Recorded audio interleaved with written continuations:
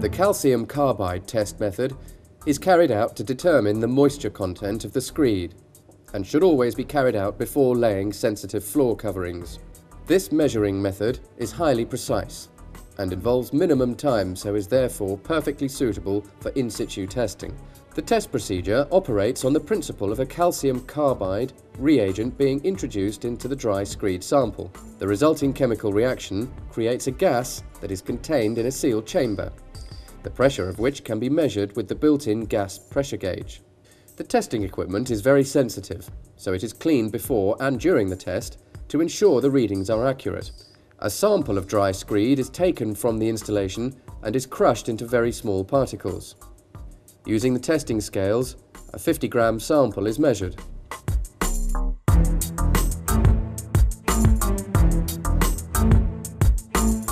The screed sample and 2 steel pulverizing balls are placed in the large chamber.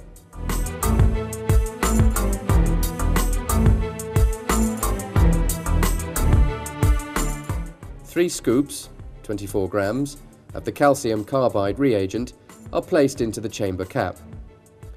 Then, with the pressure vessel in a horizontal position, the cap is inserted into the pressure vessel and the clamp is tightened to seal the cap to the unit.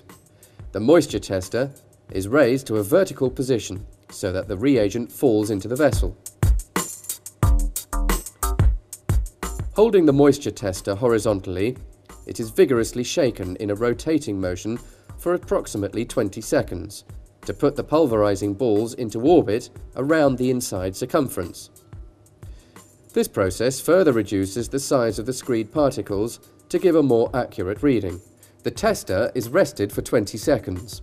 Then the procedure is continued for a total of 3 minutes. During this procedure, the screed sample reacts with the calcium carbide reagent to create acetylene gas.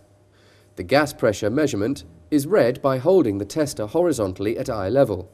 There is a 1% tolerance for chemical bonded water, crystal water, retained by the screed, which is not damaging, and this should be subtracted from the displayed moisture readings.